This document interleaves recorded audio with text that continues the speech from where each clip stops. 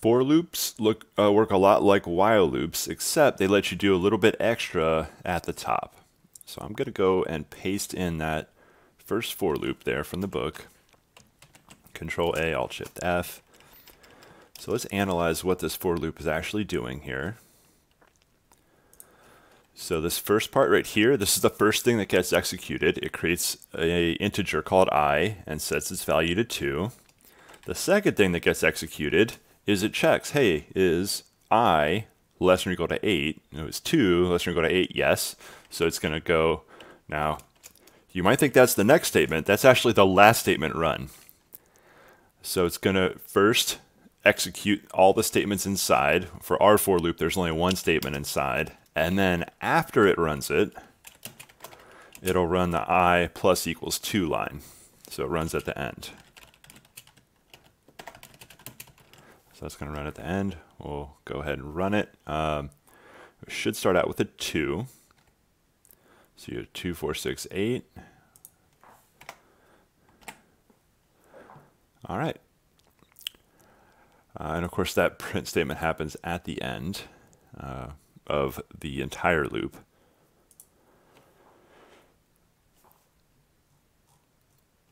So if you look at a flowchart, what you do first is you check the Boolean. If it's true, you're going to run in our case, there's only one statement inside, but you can certainly have more than one statement. This will just repeat it twice. You could run 2 statements inside. So it runs all the inner statements, and then it goes to the update, which is right there.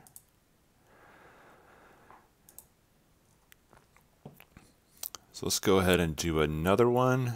So there is a word of warning here. You might think that you can print I. You can't even run the code because it doesn't know what I is. And you should be thinking, well, I is right up there. How could it not know what I is? Come on, show me the error message. There it is, cannot find simple I. So when you declare right here this I, you're creating it, and it only exists inside this block right here. So from curly brace to curly brace, I exists. When you leave the curly brace, I no longer exists. So how can we solve this issue? There's a few things we can do. We can take that entire thing and put it up here with a semicolon and run it again. So we just entirely, I don't like this double print. So we just removed that whole declaration out there. So that's one option. Another option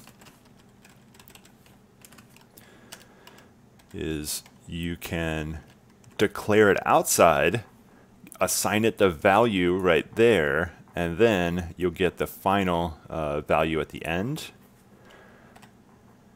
And look at that. All right, so why does I equal 10? Well, let's think about the order everything happened. So it started at 2. So we just saw 2, 4, 6. All right, once it's 8, 8 is less than or equal to 8. So it's going to print this right here. And then it's going to increment by 2. However, now I is 10. 10 is no longer less than or equal to 8, so it's false. But remember, I is still 10. So it will finish the for loop, and the first line of code that gets executed afterwards is the I equals right there. So that's why you see I is 10, because it failed that test, but I still has that value of 10.